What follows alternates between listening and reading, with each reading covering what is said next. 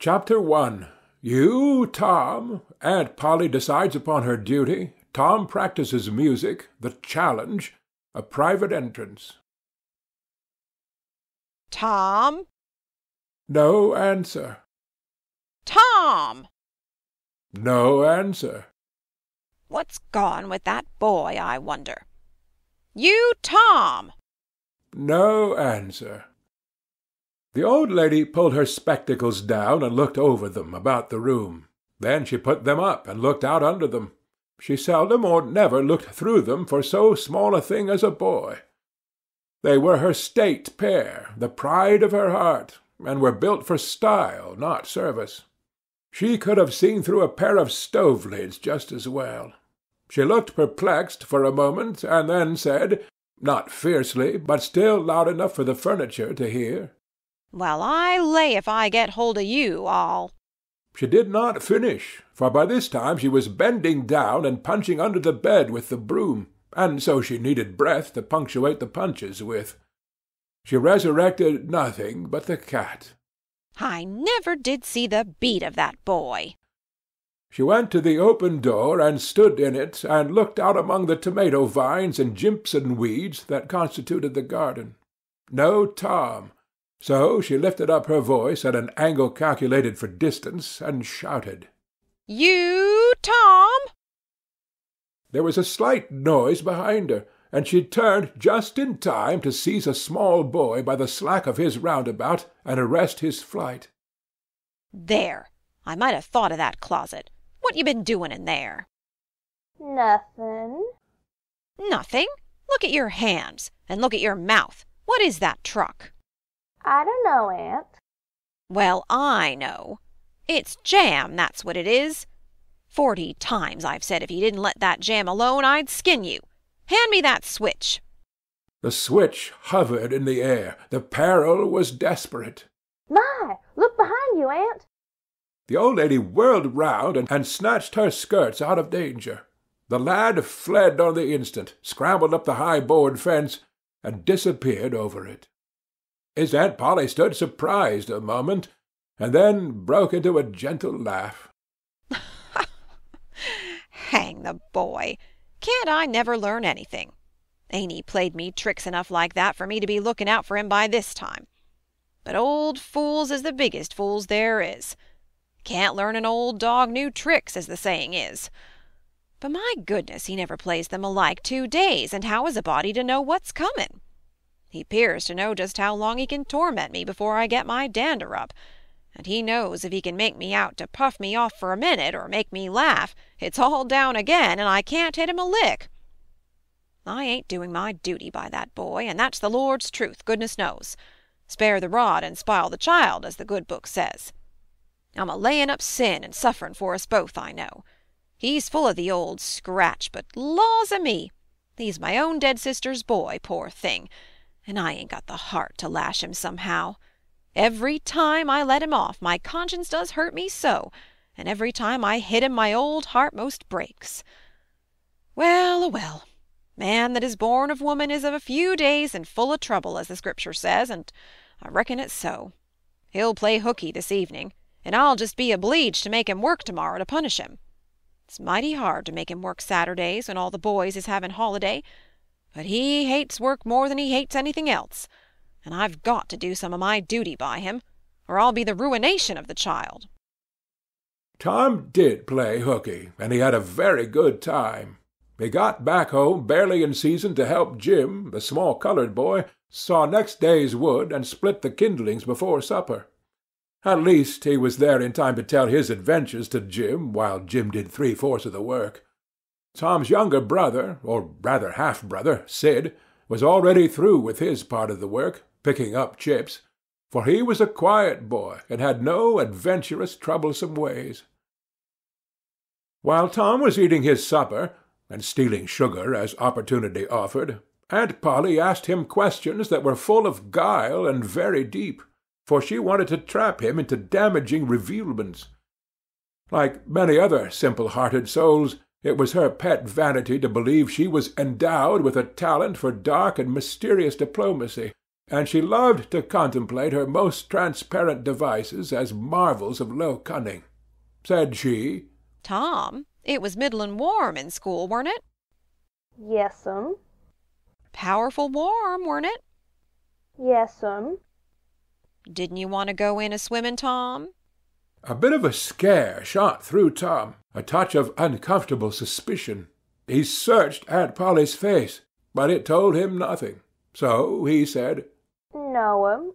Well, not very much. The old lady reached out her hand and felt Tom's shirt, and said, "But you ain't too warm now, though." And it flattered her to reflect that she had discovered that the shirt was dry without anybody knowing that that was what she had in her mind. But in spite of her, Tom knew where the wind lay now. So he forestalled what might be the next move. Some of us pumped on our heads. Mine's damp yet, see? Aunt Polly was vexed to think she had overlooked that bit of circumstantial evidence and missed a trick. Then she had a new inspiration. "Tom, you didn't have to undo your shirt collar where I sewed it to pump on your head, did you? Unbutton your jacket." The trouble vanished out of Tom's face. He opened his jacket. His shirt collar was securely sewed. "Bother! Well, go along with you. I'd made sure you'd played hooky and been a-swimmin'. But I forgive you, Tom. I reckon you're a kind of a singed cat, as the saying is. Better'n you look. This time." She was half sorry her sagacity had miscarried, and half glad that Tom had stumbled into obedient conduct for once. But Sidney said, "Well, now, if I didn't think you sewed his collar with white thread, but it's black." "Why, I did sew it with white. Tom!" But Tom did not wait for the rest. As he went out at the door, he said, Siddy, I'll lick you for that. In a safe place, Tom examined 2 large needles which were thrust into the lapels of his jacket, and had thread bound about them. One needle carried white thread, and the other black. He said, She'd never noticed if it hadn't been for Sid. Confound it, sometimes she sews it with white, and sometimes she sews it with black. I wish to Jiminy she'd stick to one or t'other. I can't keep the run of 'em. But I bet you I'll lamb Sid for that. I'll learn him. He was not the model boy of the village. He knew the model boy very well, though, and he loathed him. Within 2 minutes, or even less, he had forgotten all his troubles. Not because his troubles were one whit less heavy and bitter to him than a man's are to a man, but because a new and powerful interest bore them down and drove them out of his mind for the time, just as men's misfortunes are forgotten in the excitement of new enterprises. This new interest was a valued novelty in whistling, which he had just acquired from a negro, and he was suffering to practice it undisturbed. It consisted in a peculiar bird-like turn, a sort of liquid warble, produced by touching the tongue to the roof of the mouth at short intervals in the midst of the music. The reader probably remembers how to do it, if he has ever been a boy. Diligence and attention soon gave him the knack of it, and he strode down the street with his mouth full of harmony and his soul full of gratitude. He felt much as an astronomer feels who has discovered a new planet. No doubt, as far as strong, deep, unalloyed pleasure is concerned, the advantage was with the boy, not the astronomer. The summer evenings were long. It was not dark yet. Presently Tom checked his whistle. A stranger was before him, a boy a shade larger than himself. A newcomer of any age or either sex was an impressive curiosity in the poor little shabby village of St. Petersburg. This boy was well dressed, too, well dressed on a week-day. This was simply astounding. His cap was a dainty thing, his close-buttoned blue cloth roundabout was new and natty, and so were the pantaloons. He had shoes on, and it was only Friday. He even wore a necktie, a bright bit of ribbon. He had a cityfied air about him that ate into Tom's vitals.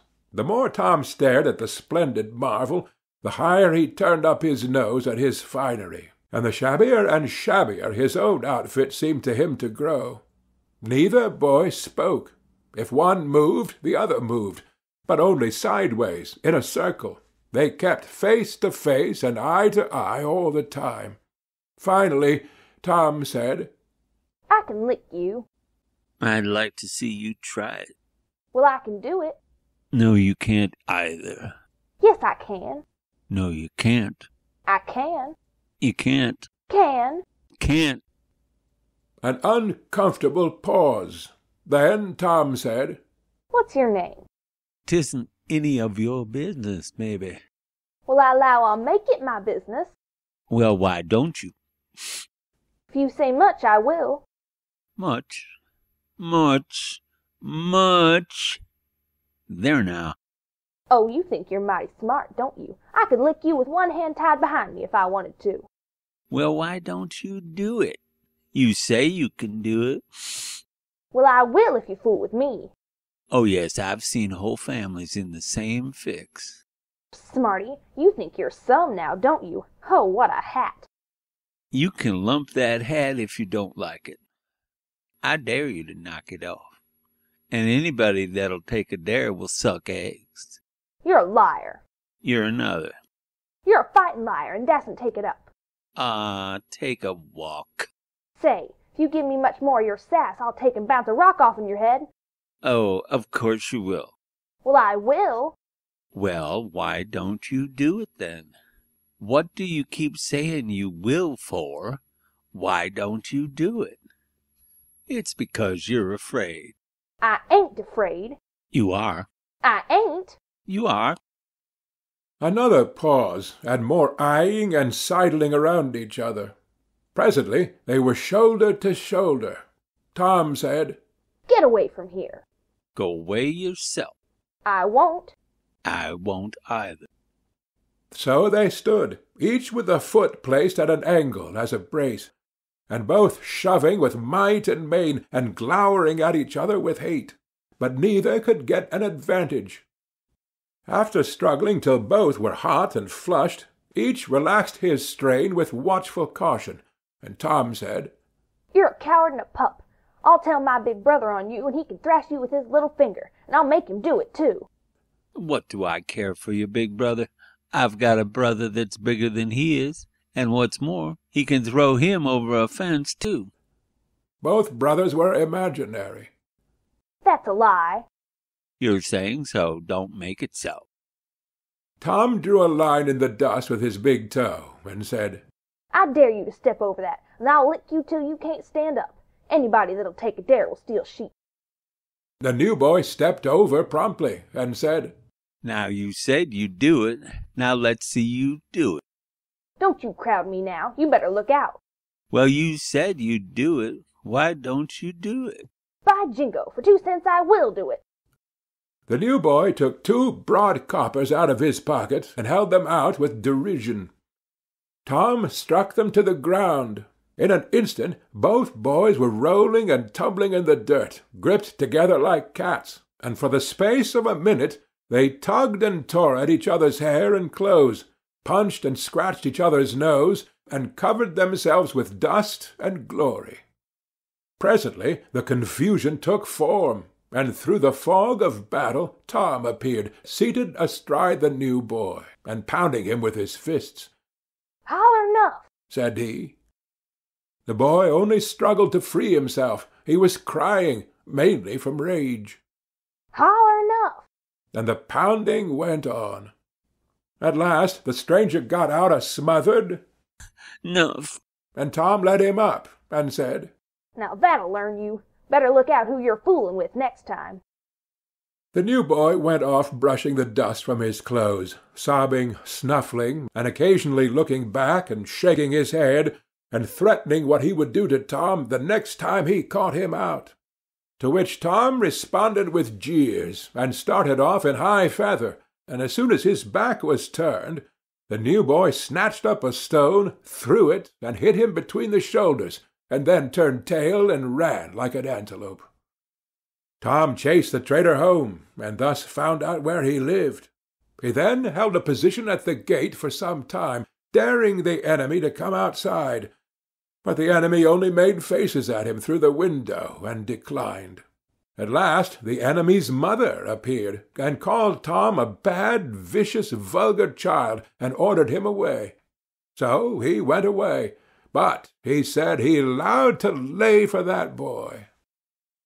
He got home pretty late that night, and when he climbed cautiously in at the window, he uncovered an ambuscade in the person of his aunt. And when she saw the state his clothes were in, her resolution to turn his Saturday holiday into captivity at hard labor became adamantine in its firmness. Chapter 2. Strong Temptations, Strategic Movements, the Innocents Beguiled. Saturday morning was come, and all the summer world was bright and fresh and brimming with life. There was a song in every heart, and if the heart was young, the music issued at the lips. There was cheer in every face, and a spring in every step. The locust trees were in bloom, and the fragrance of the blossoms filled the air. Cardiff Hill, beyond the village and above it, was green with vegetation, and it lay just far enough away to seem a delectable land, dreamy, reposeful, and inviting. Tom appeared on the sidewalk with a bucket of whitewash and a long-handled brush. He surveyed the fence, but all gladness left him, and a deep melancholy settled down upon his spirit. 30 yards of board fence 9 feet high. Life to him seemed hollow, and existence but a burden. Sighing, he dipped his brush and passed it along the topmost plank, repeated the operation, did it again, compared the insignificant whitewashed streak with the far-reaching continent of unwhitewashed fence, and sat down on a tree-box, discouraged. Jim came skipping out at the gate with a tin pail and singing Buffalo Gals. Bringing water from the town pump had always been hateful work in Tom's eyes before, but now it did not strike him so. He remembered that there was company at the pump.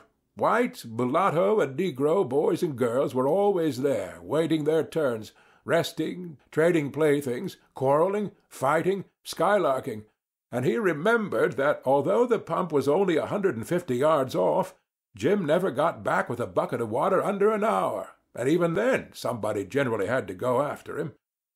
Tom said, "Say, Jim, I'll fetch the water if you whitewash some." Jim shook his head and said, "Can't, Mars Tom. Old missus, she told me I gotta go and get this water and not stop fooling around with anybody.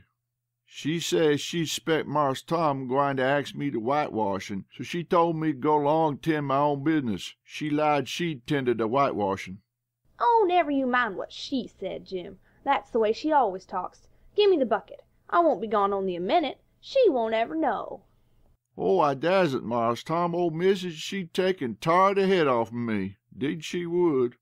She never licks anybody. Whacks 'em over the head with her thimble, and who cares for that, I'd like to know. She talks awful, but talk don't hurt. Anyways, it don't if she don't cry. Jim, I'll give you a marble. I'll give you a white alley." Jim began to waver. "White alley, Jim, and it's a bully tall." "My, that's a mighty gay marvel, I tell you, but Mars Tom, I's powerful afraid of old missus." "And besides, if you will, I'll show you my sore toe." Jim was only human. This attraction was too much for him. He put down his pail, took the white alley, and bent over the toe with absorbing interest while the bandage was being unwound. In another moment he was flying down the street with his pail in a tingling rear. Tom was whitewashing with vigor, and Aunt Polly was retiring from the field with a slipper in her hand and triumph in her eye. But Tom's energy did not last. He began to think of the fun he had planned for this day, and his sorrows multiplied. Soon the free boys would come tripping along on all sorts of delicious expeditions, and they would make a world of fun of him for having to work. The very thought of it burnt him like fire. He got out his worldly wealth and examined it. Bits of toys, marbles, and trash. Enough to buy an exchange of work, maybe, but not half enough to buy so much as half an hour of pure freedom. So he returned his straitened means to his pocket and gave up the idea of trying to buy the boys. At this dark and hopeless moment an inspiration burst upon him, nothing less than a great magnificent inspiration. He took up his brush and went tranquilly to work. Ben Rogers hove in sight presently, the very boy of all boys whose ridicule he had been dreading. Ben's gait was the hop, skip, and jump, proof enough that his heart was light and his anticipations high. He was eating an apple, and giving a long melodious whoop at intervals, followed by a deep-toned ding-dong-dong, ding-dong-dong, for he was personating a steamboat. As he drew near, he slackened speed, took the middle of the street, leaned far over to starboard, and rounded to, ponderously and with laborious pomp and circumstance, for he was personating the big Missouri, and considered himself to be drawing 9 feet of water. He was boat and captain and engine bells combined, so he had to imagine himself standing on his own hurricane deck, giving the orders and executing them. "Stop her, sir. Ting-a-ling-ling." The headway ran almost out, and he drew up slowly toward the sidewalk. "Ship up to back. Ting-a-ling-ling." His arms straightened and stiffened down his sides. "Set her back on starboard. Ting-a-ling-ling. Chow, cha-chow, wow, chow." His right hand, meantime, describing stately circles, for it was representing a 40-foot wheel. "Let her go back on the starboard. Ting-a-ling-ling. Cha-chow." The left hand began to describe circles. "Stop the starboard. Ting-a-ling-ling. Stop the larboard. Come ahead on the starboard. Stop her. Let your outside turn over slow. Ting-a-ling-ling. Chow-wow-wow. Get out that headline. Lively now. Come out with your spring line. What are you about there? Take a turn round the stump with the bite of it. Stand by that stage now. Let her go. Done with the engine, sir. Ting-a-ling-ling." Trying the gauge cocks. Tom went on whitewashing, paid no attention to the steamboat. Ben stared a moment, and then said, "Hi, you're a stump, ain't you?" No answer. Tom surveyed his last touch with an eye of an artist. Then he gave his brush another gentle sweep and surveyed the result as before. Ben ranged up alongside of him. Tom's mouth watered for the apple, but he stuck to his work. Ben said, "Hello, old chap. You got to work, hey?" Tom wheeled suddenly and said, "Why, it's you, Ben. I weren't noticing." "Say, I'm going in a swimming, I am. Don't you wish you could? But of course you'd rather work, wouldn't you? Course you would." Tom contemplated the boy a bit and said, "What do you call work?" "Why, ain't that work?" Tom resumed his whitewashing, and answered carelessly, "Well, maybe it is and maybe it ain't. All I know is it suits Tom Sawyer." "Oh, come now. You don't mean to let on that you like it." The brush continued to move. "Like it? Well, I don't see why I oughtn't to like it. Does a boy get a chance to whitewash a fence every day?" That put the thing in a new light. Ben stopped nibbling his apple. Tom swept his brush daintily back and forth, stepped back to note the effect, added a touch here and there, criticized the effect again. Ben, watching every move and getting more and more interested, more and more absorbed. Presently he said, "Say, Tom, let me whitewash a little." Tom considered, was about to consent, but he altered his mind. No, I reckon it wouldn't hardly do, Ben. You see, Aunt Polly's awful particular about this fence, right here on the street, you know. But if it was the back fence I wouldn't mind, and she wouldn't. Yes, she's awful particular about this fence. It's got to be done very careful. I reckon there ain't one boy in 1,000, maybe 2,000, that can do it the way it's got to be done." "No, is that so? Oh, come on now. Let me just try. Only just a little. I'd let you if you was me, Tom." "Ben, I'd like to, honest Injun, but Aunt Polly, well, Jim wanted to do it, but she wouldn't let him. Sid wanted to do it, and she wouldn't let Sid. Now don't you see how I'm fixed? If you was to tackle this fence and anything was to happen to it—" "Oh, shucks, I'll be just as careful. Now, let me try. Say, I'll give you the core of my apple." "Well, here, no, Ben, now don't. I'm afeard." "I'll give you all of it." Tom gave up the brush, with reluctance in his face, but alacrity in his heart. And while the late steamer, Big Missouri, worked and sweated in the sun, the retired artist sat on a barrel in the shade close by, dangled his legs, munched his apple, and planned the slaughter of more innocents. There was no lack of material. Boys happened along every little while. They came to jeer, but remained to whitewash. By the time Ben was fagged out, Tom had traded the next chance to Billy Fisher for a kite in good repair, and when he played out, Johnny Miller bought in for a dead rat and a string to swing it with, and so on, hour after hour, and when the middle of the afternoon came, from being a poor, poverty-stricken boy in the morning, Tom was literally rolling in wealth. He had, besides the things before mentioned, 12 marbles, part of a Jew's harp, a piece of blue bottle-glass to look through, a spool cannon, a key that wouldn't unlock anything, a fragment of chalk, a glass stopper of a decanter, a tin soldier, a couple of tadpoles, 6 firecrackers, a kitten with only one eye, a brass doorknob, a dog collar, but no dog, the handle of a knife, 4 pieces of orange peel, and a dilapidated old window sash. He had had a nice, good, idle time all the while, plenty of company, and the fence had 3 coats of whitewash on it. And if he hadn't run out of whitewash, he would have bankrupted every boy in the village. Tom said to himself that it was not such a hollow world after all. He had discovered a great law of human action without knowing it, namely, that in order to make a man or a boy covet a thing, it is only necessary to make the thing difficult to attain. If he had been a great and wise philosopher, like the writer of this book, he would now have comprehended that work consists of whatever a body is obliged to do, and that play consisted of whatever a body is not obliged to do. And this would help him to understand why constructing artificial flowers or performing on a treadmill is work, while rolling 10-pins or climbing Mont Blanc is only amusement. There are wealthy gentlemen in England who drive 4-horse passenger coaches 20 or 30 miles on a daily line in the summer because the privilege costs them considerable money.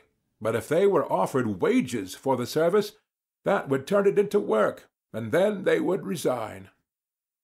The boy mused a while over the substantial change which had taken place in his worldly circumstances, and then wended toward headquarters to report. Chapter 3. Tom as a General, Triumph and Reward, Dismal Felicity, Commission and Omission.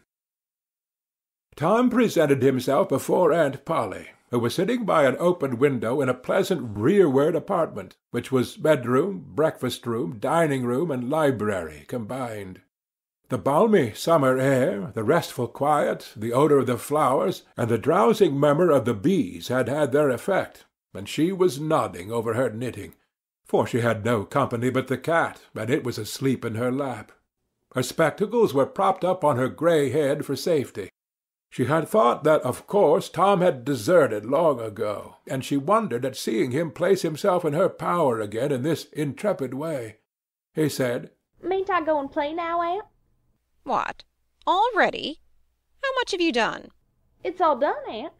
Tom, don't lie to me. I can't bear it. I ain't, Aunt. It is all done. Aunt Polly placed small trust in such evidence. She went out to see for herself, and she would have been content to find 20% of Tom's statement true. When she found the entire fence whitewashed, and not only whitewashed, but elaborately coated and recoated, and even a streak added to the ground, her astonishment was almost unspeakable.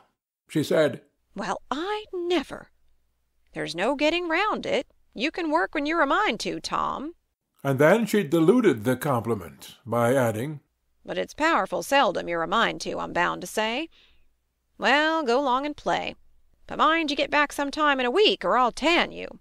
She was so overcome by the splendor of his achievement that she took him into the closet and selected a choice apple and delivered it to him, along with an improving lecture upon the added value and flavor a treat took to itself when it came without sin through virtuous effort. And while she closed with a happy scriptural flourish, he hooked a doughnut. Then he skipped out, and saw Sid just starting up the outside stairway that led to the back rooms on the second floor. Clods were handy, and the air was full of them in a twinkling.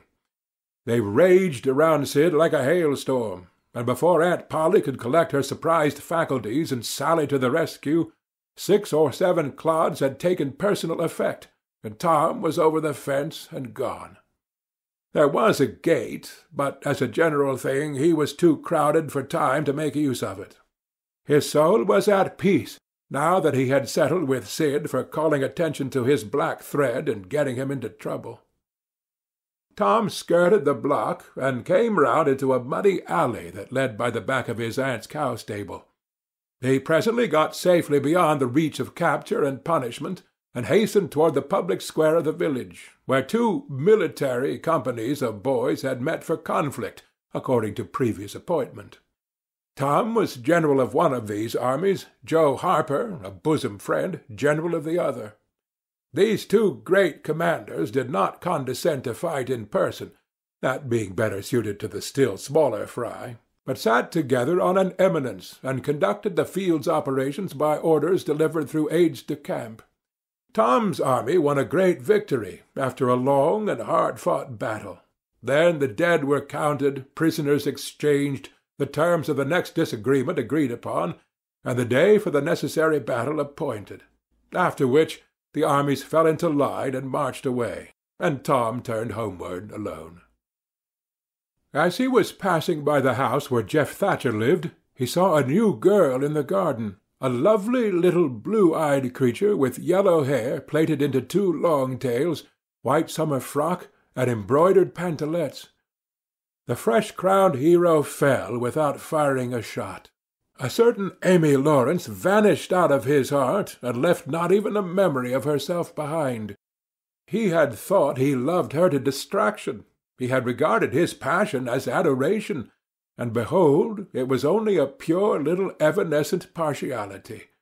He had been months winning her. She had confessed hardly a week ago. He had been the happiest and the proudest boy in the world only 7 short days, and here, in an instant of time, she had gone out of his heart like a casual stranger whose visit is done. He worshipped this new angel with a furtive eye till he saw that she had discovered him. Then he pretended he did not know she was present, and began to show off in all sorts of absurd boyish ways in order to win her admiration.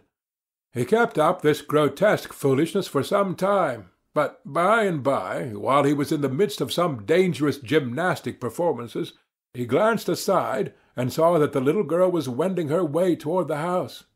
Tom came up to the fence and leaned on it, grieving and hoping she would tarry yet a while longer. She halted a moment on the steps, and then moved toward the door. Tom heaved a great sigh as she put her foot on the threshold, but his face lit up right away, for she tossed a pansy over the fence a moment before she disappeared. The boy ran around and stopped within a foot or 2 of the flower, and then shaded his eyes with his hand and began to look down street, as if he had discovered something of interest going on in that direction. Presently he picked up a straw and began to balance it on his nose, with his head tilted far back. As he moved from side to side in his efforts, he edged nearer and nearer toward the pansy.